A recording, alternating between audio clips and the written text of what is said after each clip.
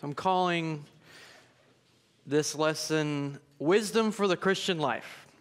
So that's where we're headed. James is wisdom for the Christian life. I am excited to be here with you again today.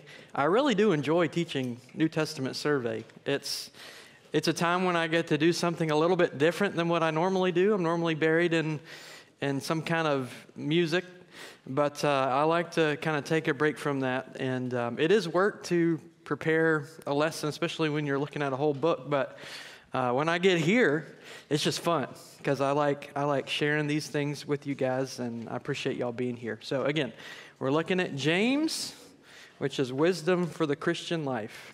It's always a pleasure to have you. Well, thank you, and thank you, Robin, for what you said. That was very kind. James 1:22. It says, "But prove yourselves doers of the word, and not just hearers who deceive themselves. For if anyone is a hearer of the word and not a doer, he is like a man who looks at his natural face in a mirror. For once he has looked at himself and gone away, he has immediately forgotten what kind of person he was. But one who has looked intently at the perfect law, the law of freedom, and has continued in it, not having become a forgetful hearer, but an active doer, this person will be blessed in what he does." Will you pray with me? Father God, I thank you for James. I thank you for the wisdom that's contained in the book of James.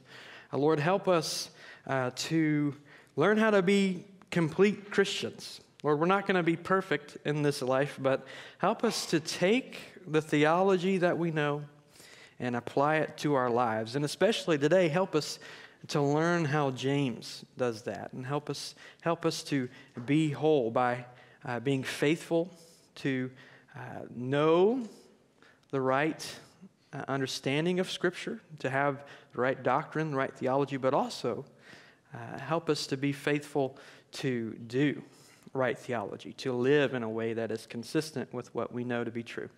So, Lord, help us today to do that. In your name I pray. Amen. So, Pastor Jim spoke with you last week about James. And I think for the most part, he covered the background material.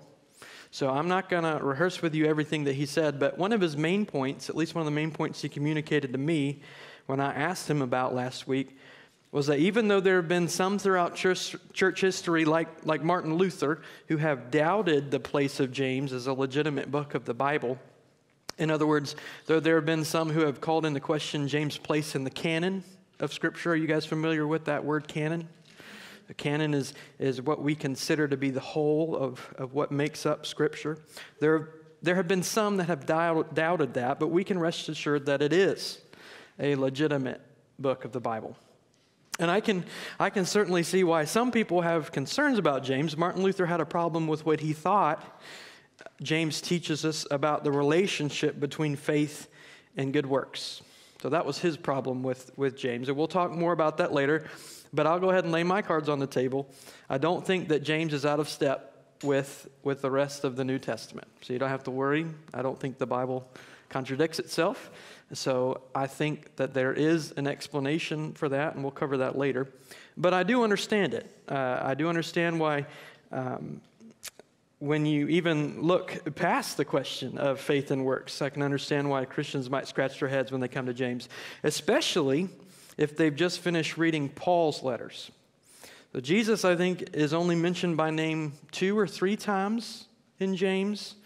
He's all over the place, obviously, because the teaching that's in James is for the most part directly taken from the teachings of Jesus, especially in Matthew. But Jesus is only mentioned by name maybe a few times. There's no mention of the cross. There's no mention of the resurrection. The Spirit is not really mentioned in a clear way. And it seems to be heavy on commands and light on grace. Okay, so those things might be true, but I think it's unfair for us to expect every book in the New Testament to be as theologically loaded as Romans or Ephesians or Hebrews or some of those other heavyweights.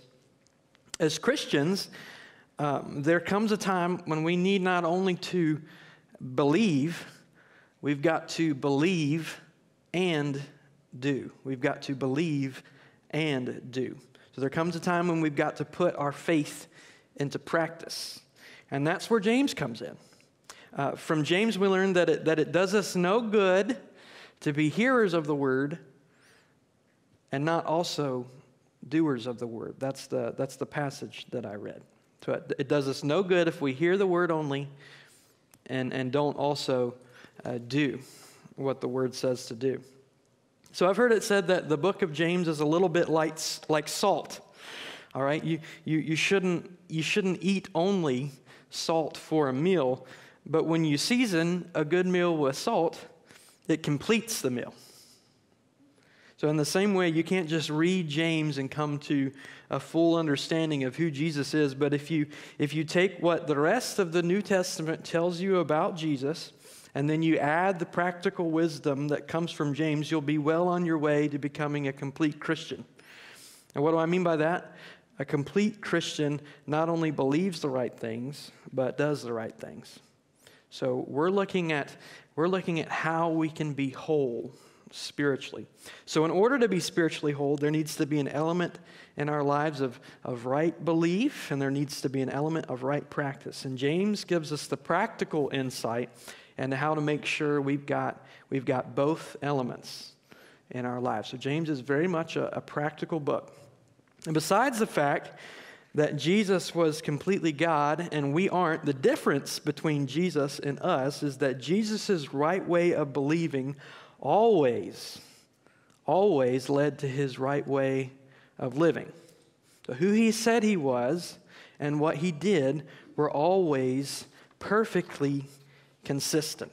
I had a professor in seminary, the dean of the School of Music that I went to, who said that we know we're becoming more like Jesus when what we say we believe and what we do begin to line up.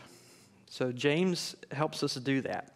And there really is no single theme in James, no single unifying theme, but we can understand James as wisdom for the Christian life. So that's the title that I've got.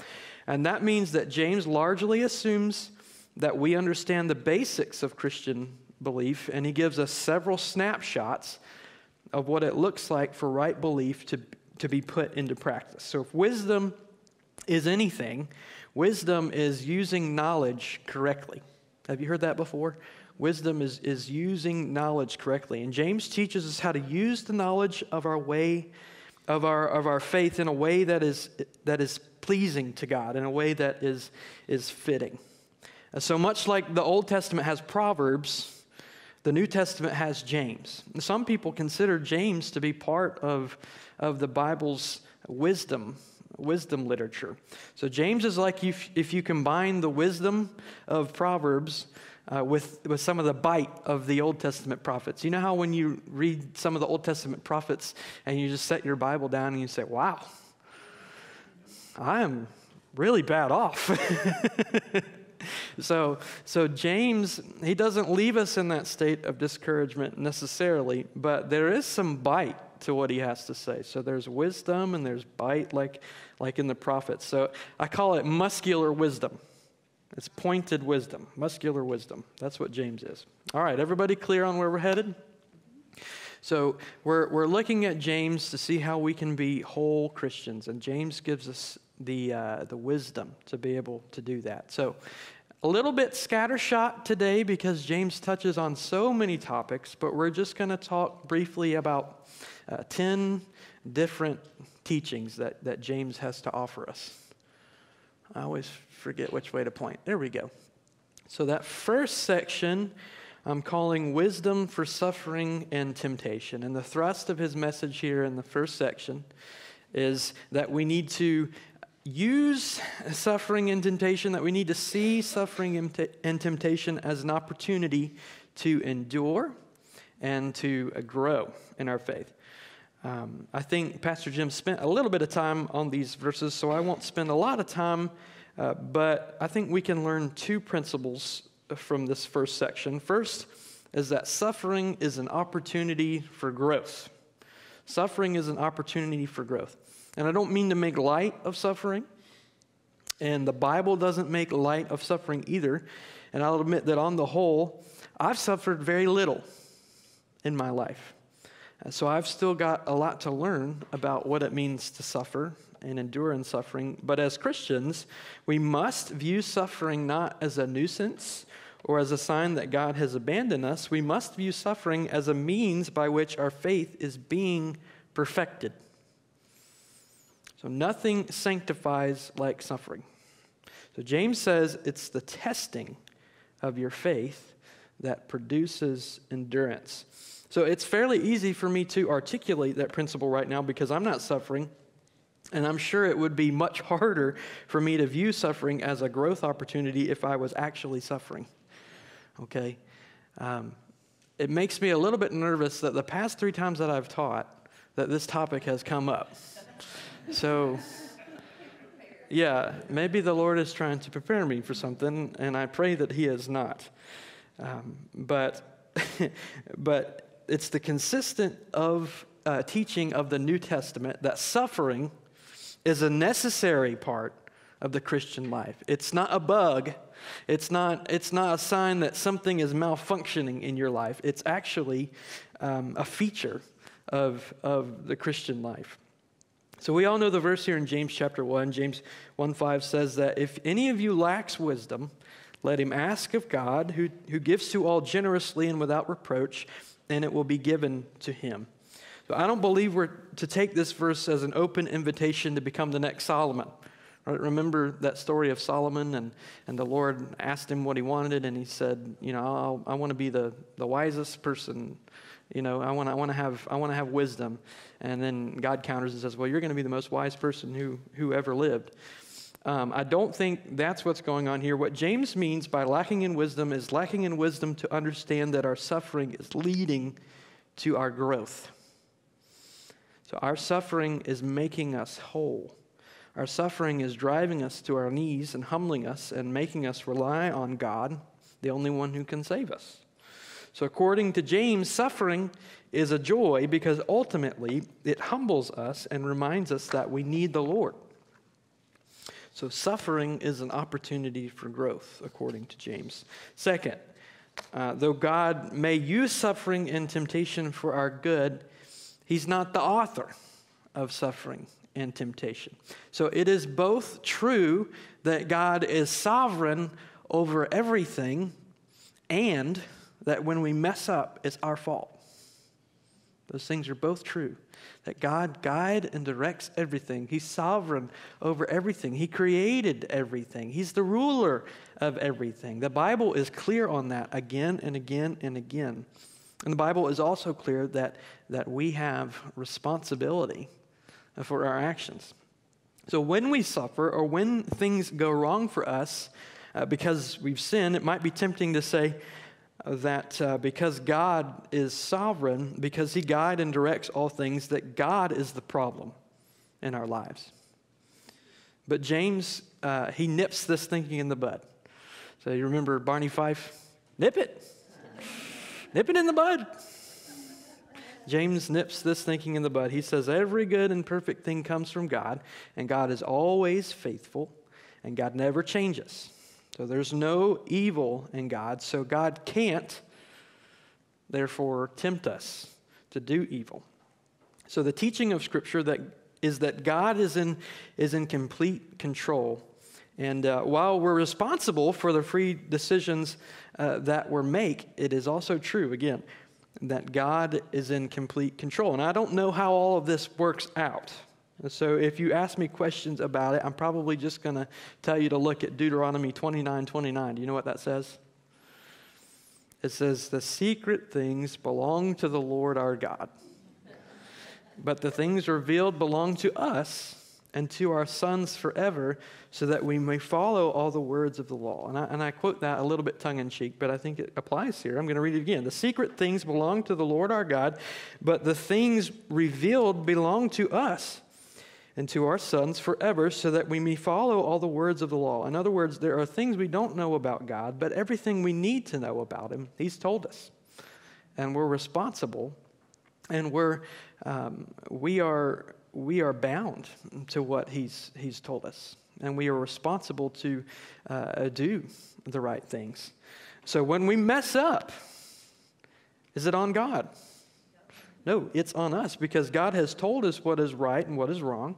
So we can't blame God for our trials and sufferings, even while we understand that He is sovereign over them, He works through them, and we ask Him to guide and direct us through our trials and our suffering. So I dare say, any questions about that? Good, because I don't know that I have any answers for how those things two work out together. Okay, that is snapshot 1. Snapshot 2 is we're calling wisdom for consistent living. So James teaching about being a consistent Christian centers around what we've already said. It centers around not only hearing the Word of God, but doing the Word of God. And he begins this section here in chapter 1, verses 19 to 27, verse like this. He says, "You know this, my beloved brothers and sisters, everyone must be quick to hear, slow to speak, and slow to anger. For a man's anger does not bring about the righteousness of God." In other words, James is saying when you approach the Word of God, you need to have an attitude of reverence. So don't approach the Scriptures like a textbook that you can master. Approach them with the expectation that they have something to teach you. Listen intently and be humble. Accept Scripture's truths without grumbling or unhealthy doubt. And I'll admit that sometimes I don't necessarily doubt the Scriptures. Sometimes I have a problem with approaching the Scriptures, like I said, like they're a textbook. Like they're just a bunch of things that I need to learn and master. And we do need to study the Bible intently. We need to be like the Bereans who search the Scriptures. But we don't search the Scriptures just to have all the answers. We've got to let the Scriptures make a difference in how we live. We've got to let them wash over us and trickle down from our brain to our hearts and change the way that we act. James goes on to say it's not enough just to hear the Word. You've got to actually apply the Word to your life. You must actually do what the Word says you must do. And James compares someone who hears the Word only to someone who looks into a mirror and then forgets what he looks like when he walks away. So as followers of Christ, we've been made in the image of Christ. So when we read the Scriptures, when we read about who Christ is, we aren't just reading words on a page, we're getting a glimpse into who God has made us to be. Does that make sense? So when we read the Bible, when we read in the Bible about the way that we're supposed to live, we're meant to see a reflection of who we are, or at least who we're becoming, who we're meant to be. So after reading and hearing the Word, if we walk away and ignore the Word's demands, then we essentially forget who God has made us to be and is making us to be. But this is what verse 25 says. "But one who has looked intently at the perfect law, the law of freedom, and has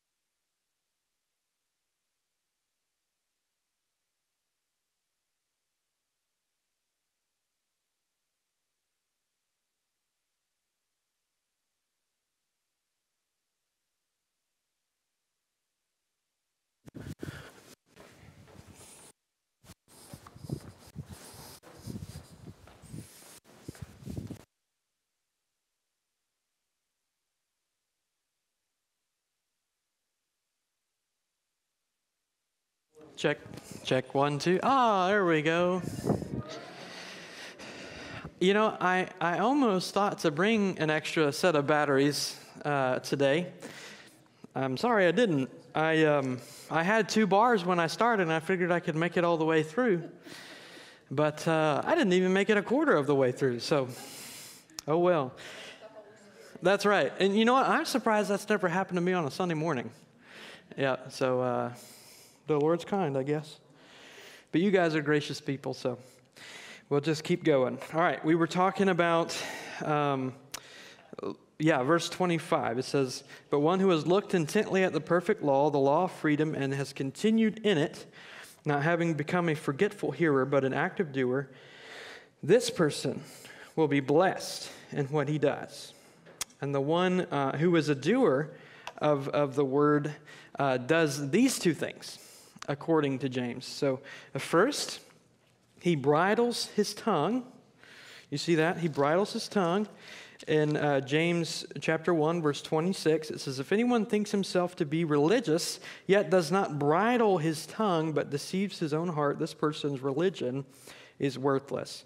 So someone who does the word bridles his tongue, and he cares for orphans and widows. So these 2 ideas are going to show up again in James's letter later, but he goes ahead and tells us here that the one who hears and does the word of God controls his tongue and cares for widows and orphans.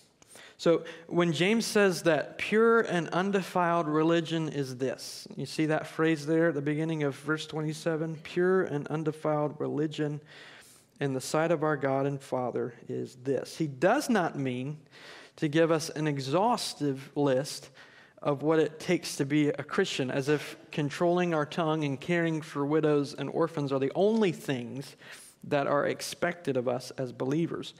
But remember, James is like what? What did we say? Salt. James is like salt. So everything he tells us is supposed to season and flavor what we know about being a Christian so that we'll become complete and wise Christians. So James is saying that those who call themselves Christians ought to at least control their tongues.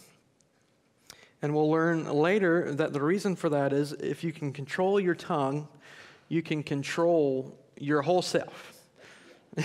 If you can control your tongue, if you have mastery over your tongue, you can master your whole self. And James is saying that those who call themselves Christians ought to at least care for those who can't care for themselves. Those are the orphans and the widows. Remember, widows and orphans in ancient times, in the world of the Bible, did they have a way to support themselves financially? No. Yeah, they were destitute. So they had to rely upon the church for help.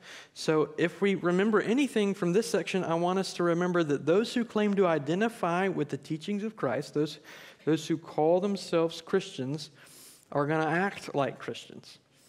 So according to James, they're going to act like Christians, and that means at least exercising control over yourself and caring for those who can't care for themselves. So you exercise control over yourself, and you care for those who can't care for themselves.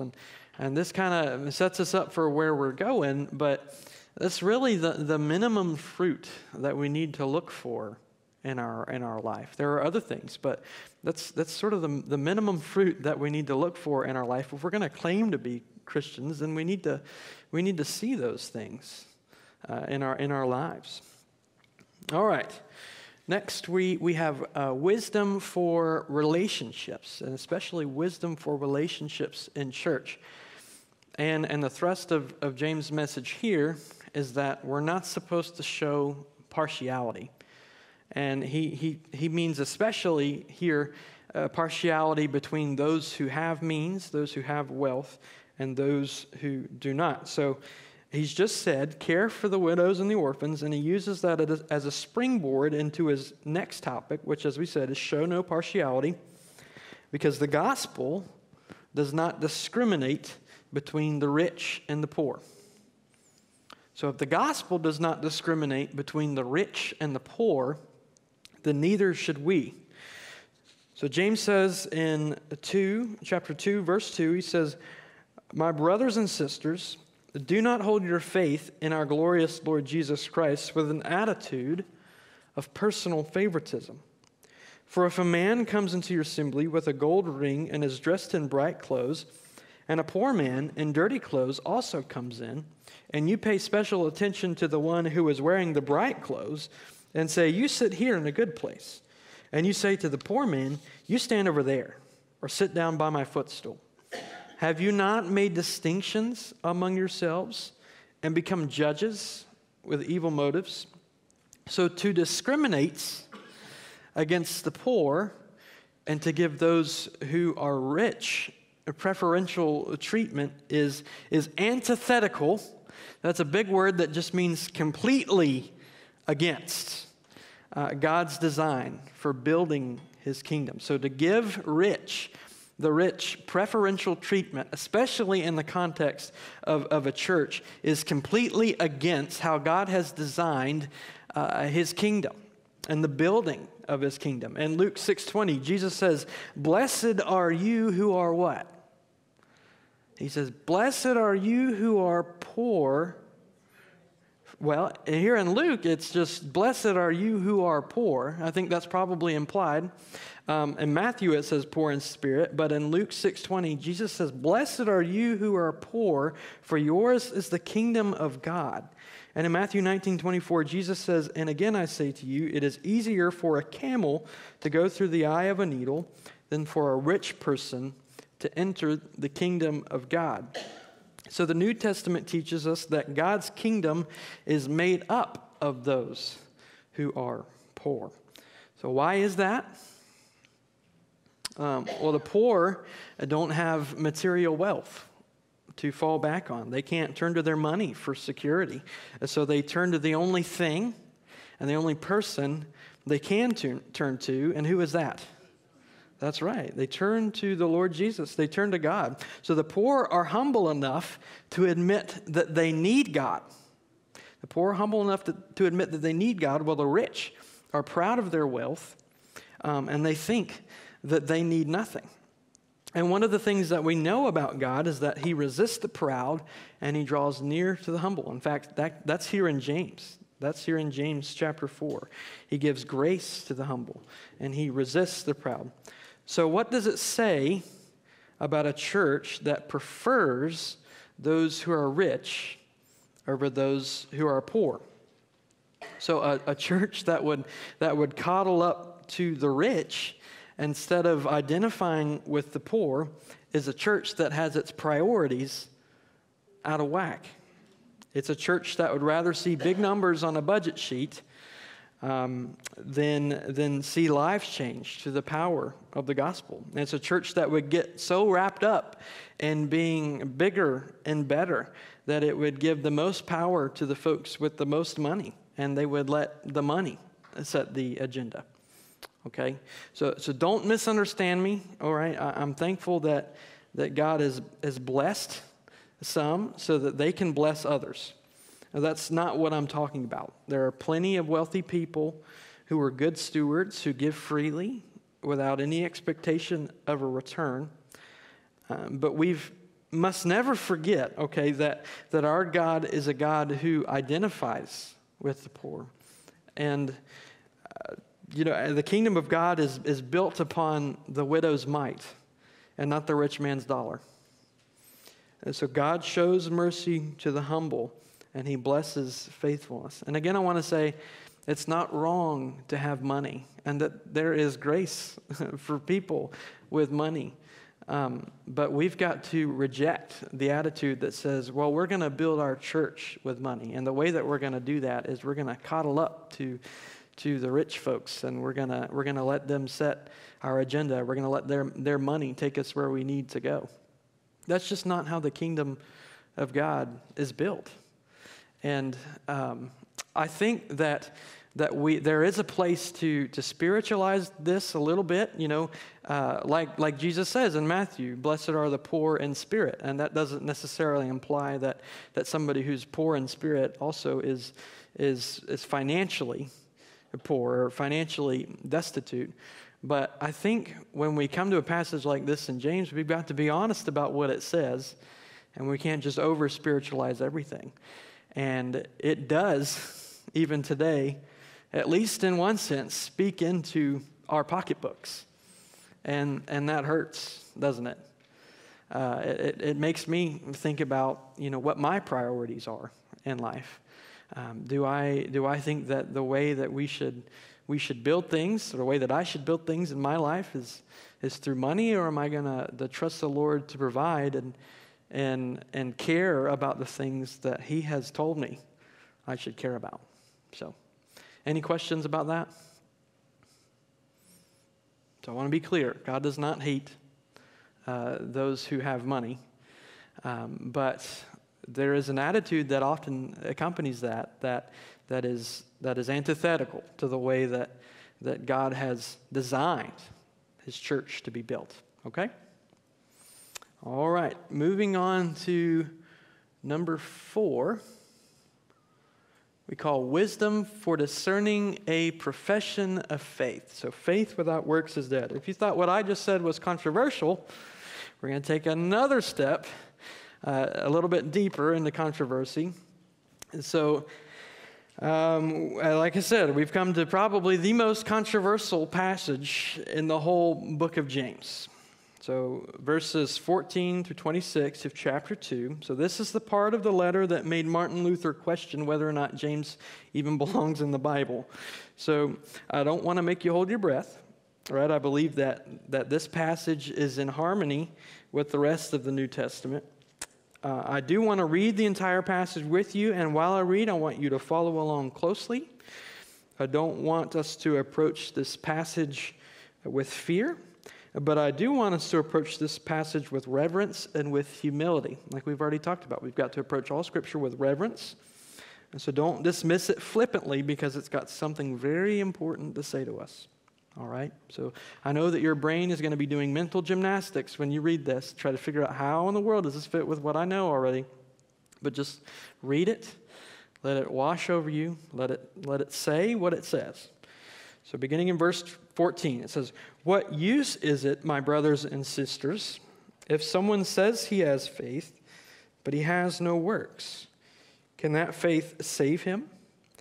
A brother or sister is without clothing and in need of daily food, and one of you says to them, 'Go in peace, be warmed and be filled.' Yet you do not give them what is necessary for their body. What use is that? In the same way, faith also, if it has no works, is dead, being by itself. But someone may well say, 'You have faith, and I have works. Show me your faith without the works, and I will show you my faith by my works. You believe that God is one. You do well. The demons also believe and shudder. But are you willing to acknowledge, you foolish person, that faith without works is useless?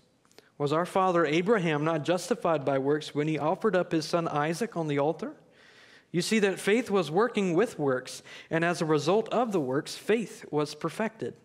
And the scripture was fulfilled, which says, 'And Abraham believed God, and it was credited to him as righteousness. And he was called a friend of God.' You see that a person is justified by works and not by faith alone. In the same way, was Rahab the prostitute not justified by works also when she received the messengers and sent them out by another way? For just as the body without the spirit is dead, so also faith without works is dead." So all of that is well and good. But then we remember what Paul says in Romans 3:28, which is, "For we maintain that a person is justified by faith apart from works of the law." That's Romans 3:28. And again, for reference, James 2:24 says, "You see that a person is justified by works and not by faith alone." Yikes. So the way I see it, we've got two options. So we can dismiss these two verses as contradictions, or we can trust that the Lord does not contradict himself in his word, and we can dig a little deeper. So I hope you'll choose the second one with me. So that's what we're going to do. We're going to try to dig a little deeper and see what's going on. So I think we've got to understand James not as refuting Paul's teaching about justification, but as refuting an abuse of Paul's teaching. Okay? So there were some that were abusing the teaching of Paul.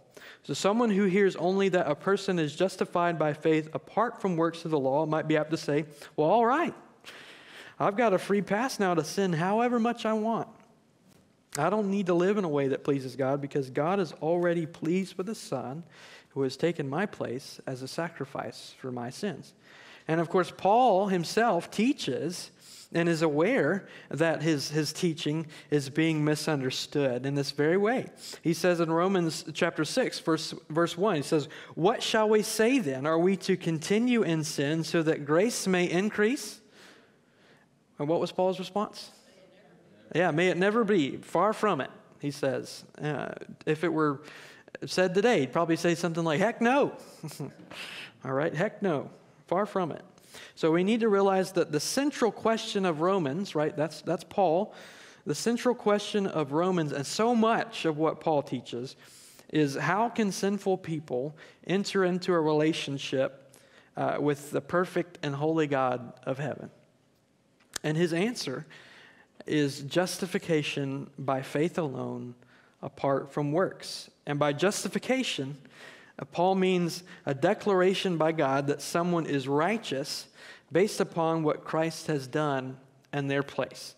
So that's known as forensic justification. Have you guys heard that word before? Forensic? So it's kind of like a law term. But when Paul is teaching about justification, that word justification gets loaded with this meaning. And again, it's that it's a declaration by God that someone is righteous based upon what Christ has done in their place. All right, so we're clear on what Paul is doing in Romans and in other places? So James, I think, assumes that we have a working knowledge of this truth, and he seasons that truth. Remember, James is like salt. He seasons that truth with the teaching that faith without works is dead. So remember, James's main concern is giving us wisdom for the Christian life. He's not so much concerned with teaching us theology, though he does do that to a certain extent. He's not so much concerned with doing that as he is with making sure that our right theology has been made complete, been made perfect by a right living. So James, unlike Paul, he's not teaching about what we call forensic justification. He doesn't load that term there with all of that meaning that Paul does. James's concern is that once someone has been justified, do they prove that they've been justified by engaging in acts of service and love? All right, so I'm going to give it to you another way. Another way we might think about this is that Paul gives us what justification looks like from God's perspective, and James gives us what justification looks like from a human perspective. And I think that this is a helpful way to look at this because they both use the same example. And Paul in Romans 4 uses Abraham as an example of someone who was justified by faith apart from works. And James uses Abraham as an example here in James chapter 2 as someone who has been justified, but is proven to be justified by having a faith that is living and not dead, a faith that trusts God and engages in the work that God has for those who have been saved. So from God's perspective, as soon as someone genuinely professes faith in the Son, that person is justified in God's sight and is declared righteous.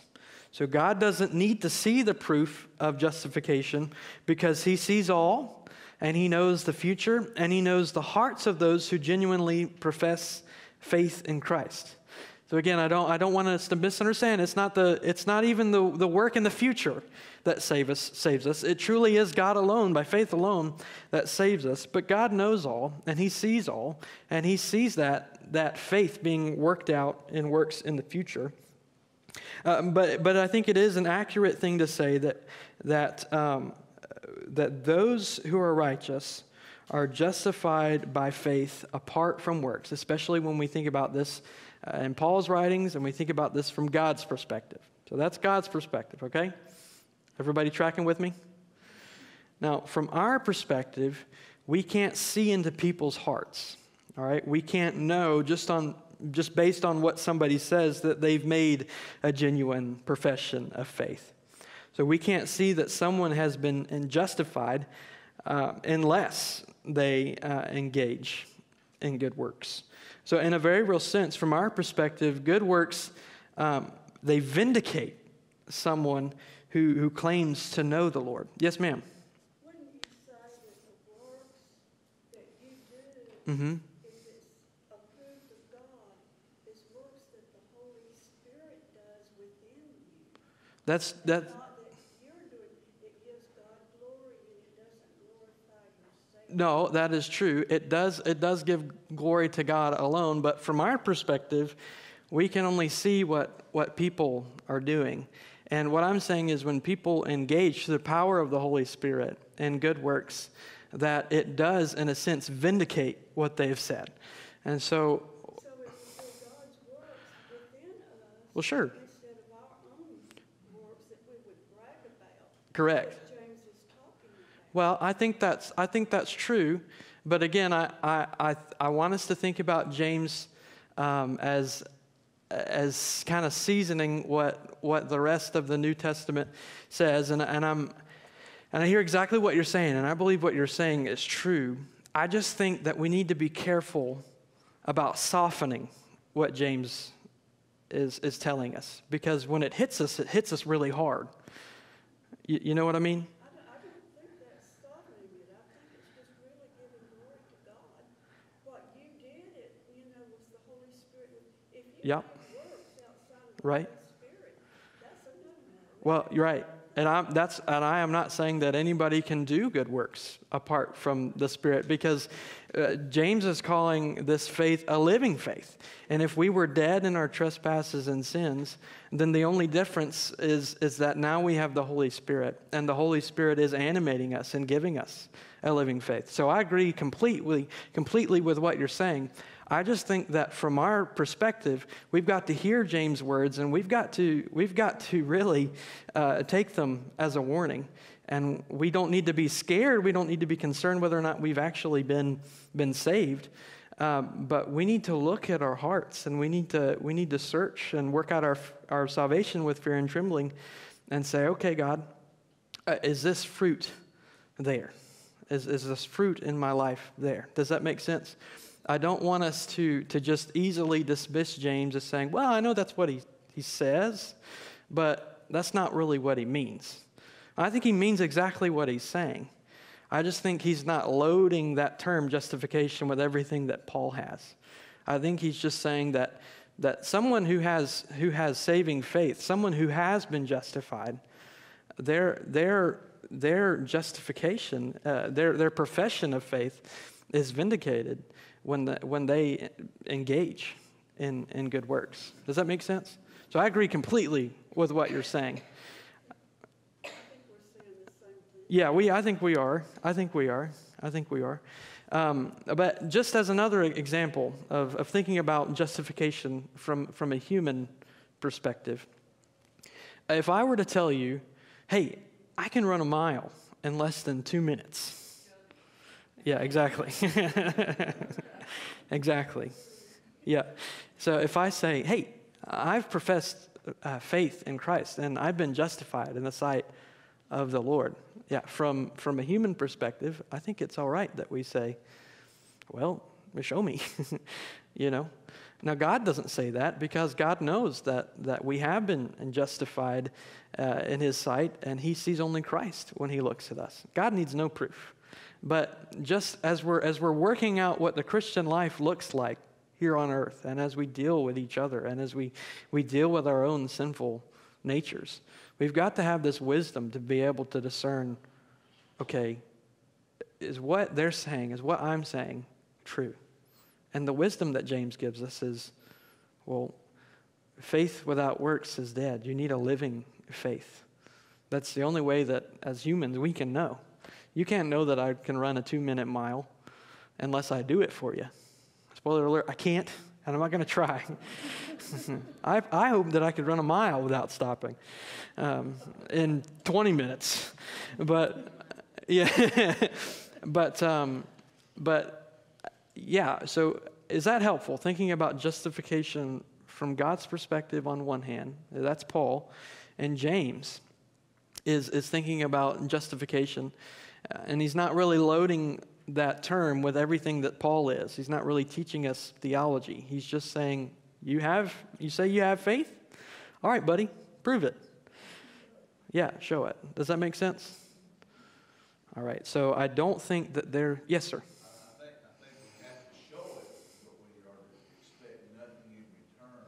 Yeah. But to glorify God. That's exactly right. That's exactly right. We don't engage in good works for our own glory. Yeah, I remember we had Dr. Sam Cathy was here years ago. Some of y'all might remember him being here. He asked a question. He said, "When's the last time you got a roast at the grocery store and cooked it and took it to somebody's house you know that needed some food and just gave it to them? yeah, Didn't expect anything in return. Just Right. Here, this is for you. Kind of like a front porch deal.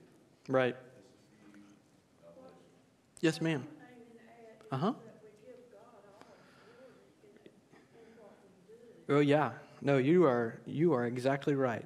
I couldn't agree more with that statement. I hope nothing I've said makes you think otherwise. Yeah.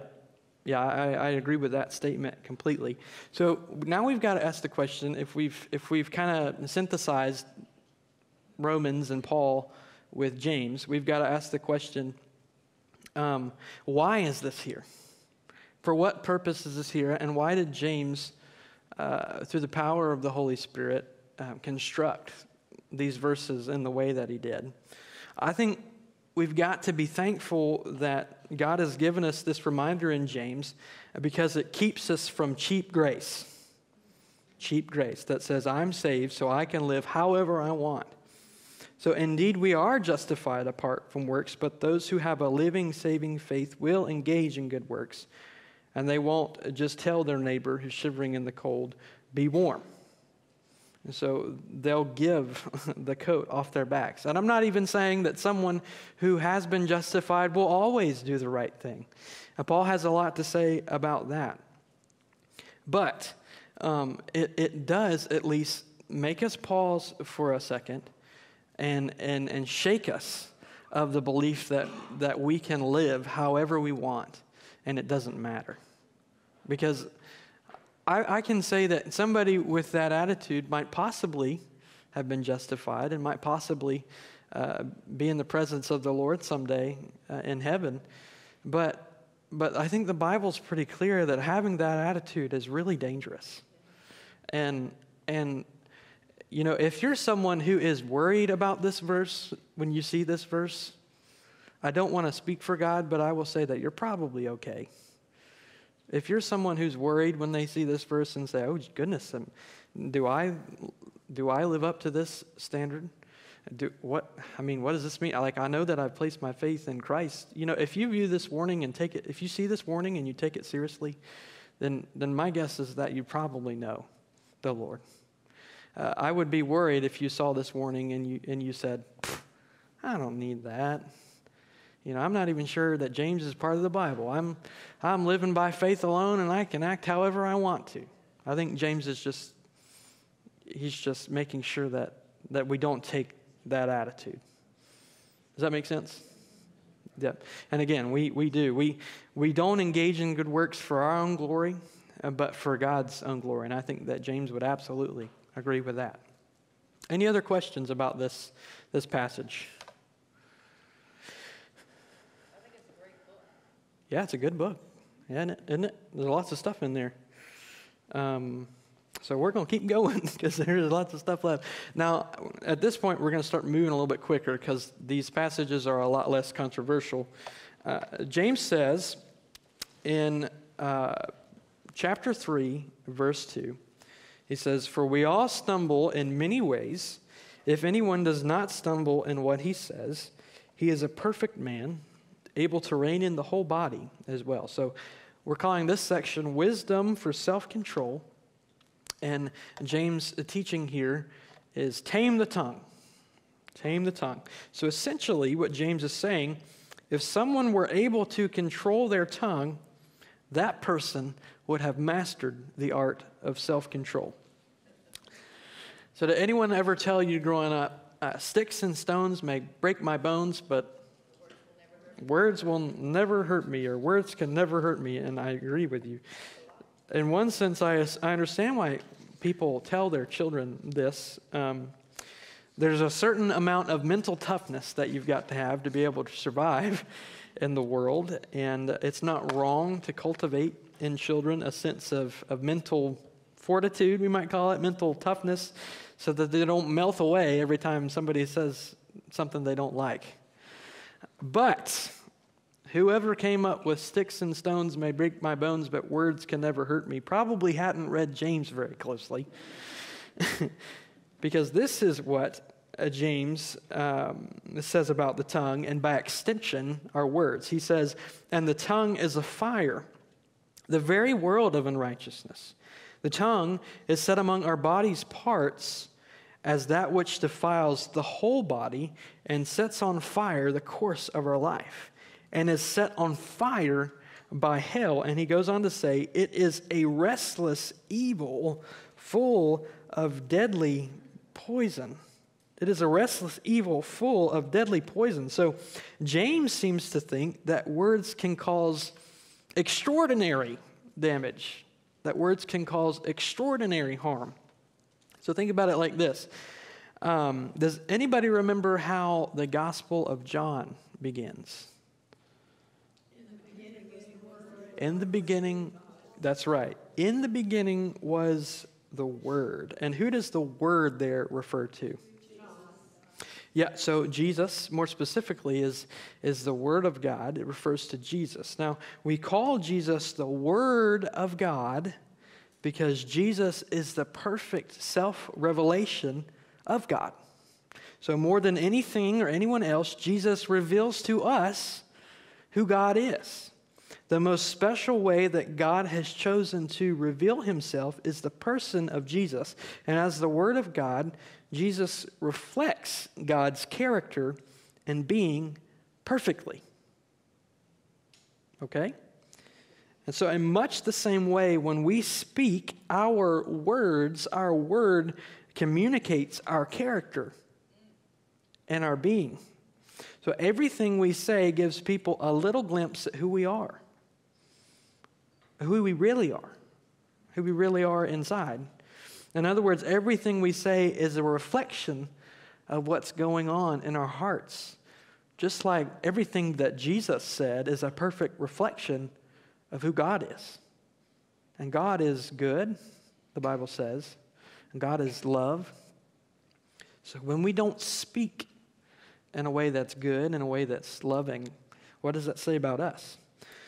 So that's why a major part of becoming a complete Christian, a whole Christian, remember that's kind of the unifying thing that we've got here today. We want to be whole Christians who learn how to use the wisdom in James. A major part of becoming a whole Christian is taming the tongue. So the more we become like Christ, the more our words are going to reflect Christ. And the answer to James's question in 3 verse 11, he says, does a spring send forth from the same opening both fresh and bitter water? The answer to that question is no, right? And likewise, it should be incomprehensible that a Christian would use his tongue to curse others and praise God at the same time. All right? So our words are reflections of who we are. So let that guide and direct what we say. Because if we want to be like Christ, our words have got to reflect that. That's why you can say that self-control is one of the fruits of the Spirit. Yeah, exactly. Yep. Self-control is a fruit of the Spirit. All right. Let's see. There we go. Next section we're calling Wisdom for Knowing What's True, and we're going to start going faster. So here we see that those who claim to be wise, those who claim to know the truth, prove that they really know the truth by acting in a way that is in accordance with the truth. So this is a fairly similar idea to the one that we looked at earlier. It's kind of just another way to say it. So we as Christians are called not only to know the truth, but to live the truth. We're not to be hearers only, but doers of the truth. So if the highest wisdom of God, as Paul says in 1 Corinthians 1:24, is Christ, then it wouldn't make sense for someone to claim to be wise and then act according to envy and bitterness and strife, because someone who knows Christ and therefore who knows wisdom is going to act according to the things that define who Christ is, which is peace and gentleness and purity, because Christ is peace-loving and gentle and pure. And all of this really is just another way to say that right understanding is made perfect and complete by right living.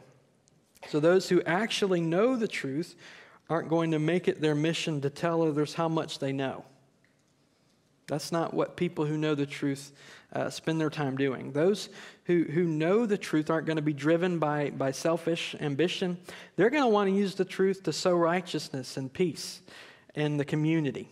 They're going to want to use the truth for the better of the community that they're in.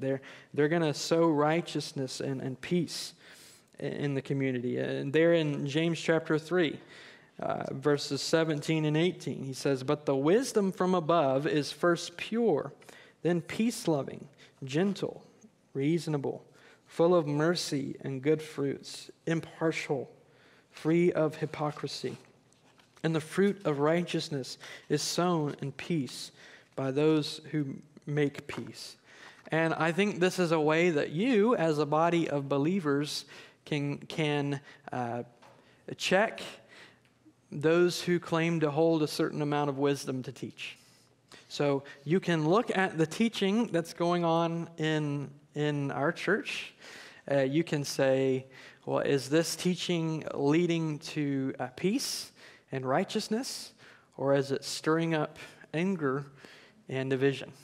And I think it's fair to connect this verse to teachers, because at the beginning of chapter 3, we didn't mention this, but it says, "Do not become teachers in large numbers, my brothers, so you know that we who are teachers will incur a stricter judgment." So James is in prove it mode again. He's saying, "Oh, you want to teach? You think you have wisdom? Prove it. And prove it by teaching in a way that will sow peace and righteousness in the community." All right, so true wisdom loves peace, and it sows peace in the community of believers. In fact, wisdom that does not do that, James says, is straight from hell. It's demonic. Yep. All right. Any questions about that? What's that? Yeah, it is humbling. Wisdom for overcoming worldliness is the next section, and James's main idea here is be humble. So speaking of the community of believers, James says that the source of conflict in the body is lust. He says, "What is the source of quarrels and conflicts among you?" This is chapter 4, verse 1. "Is the source not your pleasures that wage war in your body's parts?" So I think that the imagery that James uses here of war is really helpful. Our passions and our lusts, if we let them, can get ahead of us, and they can lead to all sorts of divisions and problems. There are as many different passions and desires and lusts as there are people in this room. All right? There are as many passions and desires, different inclinations towards different things as there are people in this room. And if we all give in to our passions, we'll be chasing something different. Each one of us will be going in our own way. And if we're all pulling in different directions, then we're no different from the rest of the world. And conflict is going to be the result of that. So if we all give into our passions, our lusts, then conflict is is the inevitable result. But James gives us an antidote for this sort of worldly conflict, and that antidote is humility. Humility. So it's extremely difficult not to give in to your lusts and desires. And maybe I'm alone in that regard, but I find that it's very difficult to exercise self-control. When you really want something, even when you know that you shouldn't have that thing, it's really difficult to exercise a certain amount of self-control and master your lusts. And I think we have to come to the place in our lives where we admit that we can't overcome our desires in our own strength. And so we have to humble ourselves, and we have to say, I want to do the right thing, but in my own power, I can't do the right thing. So we only have the power to overcome when we give God our weakness, and we cry out to Him for strength. And that's what James means when he says, come close to God, and He will come close to you. This is verse 6, beginning in verse 6. But he says, but He gives a greater grace. Therefore it says, God is opposed to the proud, but gives grace to the humble. Submit therefore to God, but resist the devil, and he will flee from you. Come close to God, and He will come close to you. Cleanse your hands, you sinners, and purify your hearts, you double-minded. Give God your weakness, and the Lord will give you His strength. Catherine and I have a little plaque thing that sits in our bedroom that says that. Give God your weakness, and He will give you His strength. And that does not mean that if you play basketball, you can say, Lord, give me your strength, and I'll make this free throw. It does not mean that. It just means when you're dealing with a trial, when you're suffering, when you know that you can't overcome temptation on your own, you've got to admit that to the Lord. And I think a lot of people, or at least I did at one time in my life, think that is some mysterious transaction that only super Christians might be able to engage in. Like, I'm going to give God my weakness. I'm going to reach down into my soul and pull up my weakness and give it to God, and He's going to give me His strength. I think you just need to start with, Lord, I'm weak. Just pray and just say, Lord, I'm weak and I don't know what to do, and I'm tired. I've got no strength to be able to overcome this. Lord, will you see me through this? And you know, maybe for you, the Lord works this way that He touches you, and then all of a sudden you feel like the Energizer Bunny, and you just got lightning flowing through your veins, and maybe you feel like that, but that's not been my experience. The Lord, over time, when you just cry out to God and say, I don't know what I'm doing, I've got no strength to do this, the Lord, over time, will work it out in your life, and He will see you through something. And I wish that the Lord just automatically flipped the switch in your life. And sometimes He does. I'm not saying that He can't do that, but we've got to expect there to be, we've got to expect the Lord to work in our lives over time. We approach the Bible and we read about crazy things that happen. We read about the sick being healed, and I believe that the sick can be healed today. And we read about things like people being raised from the dead, and we just think that, oh, well, that happened in the Bible, and it seems to happen in every other page, so it must happen all the time. But really, they were just as amazed by that as we are today. So I don't know why I've kind of ventured off the trail. I usually don't like to do that, but maybe you needed to hear it, that if you're going through a difficult time in your life, don't expect there just to be an easy transaction where you say, all right, I'm going to give you this, that, and the other thing, and now, Lord, you give me this. It doesn't necessarily work that way, but we are called to be humble, to give God our weakness, and He will see us through difficult situations. Does that make sense? All right. So be humble. Be humble. I think we can go ahead and move on. All right, this I'm calling wisdom for making plans. So the teaching here is that we've got to acknowledge God's sovereignty. So this is a fairly well-known little passage, and I'm going to read it all. It says, "Come now, you who say, today or tomorrow we will go to such and such a city and spend a year there and engage in business and make a profit. Yet you do not know what your life will be like tomorrow, for you're just a vapor that appears for a little while and then vanishes away. Instead, you ought to say, if the Lord wills, we will live and also do this or that. But as it is, you boast in your ignorance. All such boasting is evil. Arrogance, rather. All such boasting is evil. So for one who knows the right thing to do and does not do it, for him it is sin." And I think this teaching is pretty clear. As we live our lives, our general attitude has to be one of deference. So we've got to give up what we want and yield to the sovereignty of God. So like we said earlier, even as we have freedom to do what we want to do in one sense, we've also got to understand that the Lord holds our lives in his hand. So the Lord knows the number of our days, and nothing this side of eternity is guaranteed to us. And any one of us could die today. I know that's morbid, but it's the truth that any one of us could be in an accident and die today.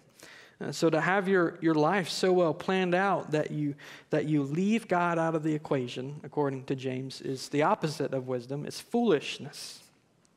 So it really is good practice to say, Lord willing, I will do so and so. And you might say, well, that sounds kind of cheesy just to say that over and over again. And I don't know that it is necessary to say it every time that you make a plan, but it is good practice to at least let those words affect your attitude and affect the way that you live your life. So, Lord willing, I will do this or that. Robin, you spoke about me earlier, now I get to speak about you. I hear you say that all the time. Lord willing. I think that attitude that James is talking about here has really affected the way that you live your life. So we need to be like that. We need to say, if the Lord wills, we will go and do such and such a thing. So wisdom for making plans. Number 9 is wisdom for managing wealth. And the teaching here is give the workers their due. And he's touching our pocketbooks again. My goodness. So again, I don't want you to misunderstand. The Bible does not necessarily condemn wealth. It does, however, strongly condemn the misuse of wealth. And according to James here, one of the most heinous ways that you can misuse your wealth is if you withhold payment that someone's due. So there's a great deal of irony in these verses here because the wealthy people described in them withhold payment from deserving workers in an effort to store up their own riches. So they think by cheating the workers that are due their wages, they can be better off financially, they can have a more secure future. But in storing up their riches, they don't realize what they're actually storing up is the wrath of God. They think that they are providing security for themselves and their futures, but what they're actually doing is condemning themselves. And the cries of the workers, James says, that they've mistreated reach the ears of God, and God is going to vindicate them. So as we do business in the world, these verses are meant to give us pause. You may not own a business. You may not have fields full of workers, but I would venture to say that you have money.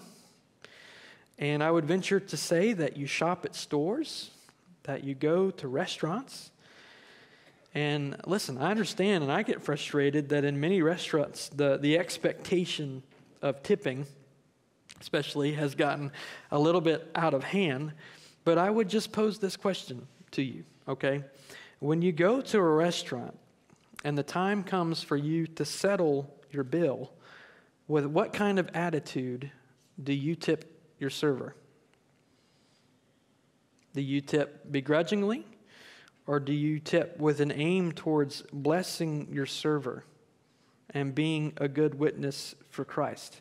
And when you're given good service, especially, I understand that there are bad servers out there. I'm not talking about every situation, but especially when you're given good service, I hope that as a Christian, you tip generously.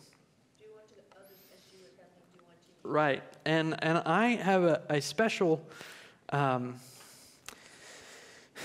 guess a special insight into this because in college and seminary during the summers and at Christmas time, I worked at a restaurant. And I saw one time a group of 4 or 5 Christians come in, and they had a gospel tract. And there's nothing wrong at all with a gospel tract. I hope that if you use them, that you'll continue to use them. If you found them useful or fruitful, helpful in explaining what the gospel says, that you use them. But this particular person had a gospel tract that looked like a $100 bill. And I've seen those, and maybe there's a use for those, but this person had a gospel tract that looked like a $100 bill, and instead of leaving a tip, they left that, and they left it on the table. And one of the most difficult things I've ever had to do, because these other restaurant workers that I was with, that I worked with, knew that I was studying to be a pastor, knew that I was in seminary. And so one of the most difficult things I've ever had to do was explain to a girl why a group of Christians left her a gospel tract instead of a tip. I'm going to tell you, a lot of restaurant workers don't have a lot of money. They're either preparing to do something else, like in my case, I was fortunate and blessed enough to be able to have good support growing up, and you know, my family instilled in me a good work ethic, and so I did well at a restaurant, and it prepared me well to do things later on in life. Some people never get beyond that, and that's not to say that there's anything wrong with them, but I'm just saying that there are a lot of restaurant workers who, in their mind, don't have a lot of hope, and they don't have a lot of money either. And when they see that someone has taken an interest in them and left them a large tip, and then they come to realize, no, you know what? These Christians don't really care about me. They don't really care about my financial situation. They just care about my soul. They should have left the money in the trash. Yeah, exactly. Now you're thinking like a Christian. So we are not just souls. Now, we will be in the presence of the Lord. Our souls, when we die, will be in the presence of the Lord. But God has made us to be bodies and souls, hasn't He? And so when we neglect one or the other, we are not acting in a way that is Christ-like. Jesus was concerned with people's souls, and He was concerned with people's physical well-being too. And that's one of the major themes of James. Remember earlier when he says, we talk about faith without works being dead. The example that he uses is someone who comes along to their brother and sister and just tells them, be warm, but doesn't give them any warmth, doesn't give them their coat. And that tells me that James and the rest of the writers of the Bible and must mean that God cares about everything that we are. He cares about our bodies. He cares about our souls. And it's important to remember that we do look forward to being in the presence of the Lord in heaven. But there's a word that we use for that that's not used often anymore. I wish it was, but we call that the intermediate state. And we call it the intermediate state because one day the Lord is going to resurrect our bodies, and we're going to be made whole again, and we're going to live forever on the new heavens and the new earth. And so our ultimate hope is being a complete person, body and soul, and living in God's presence. And so don't neglect bodies. Don't neglect people's physical well-being, because those things matter, and God has made them, and He's going to redeem them. Okay? Am I making sense? So as Christians, I know that not all of us in here have businesses, have fields, have things that we've got to look after. We don't pay workers regularly. But we can do little things like tip well, especially when somebody gives us good service. And even when somebody doesn't give you good service, still leave a little bit of something, you know. It's the least that we can do as Christians to make sure. Yes. You have a tip app on your phone that tells you? That's cool. Well, good. Well, I hope you keep using it.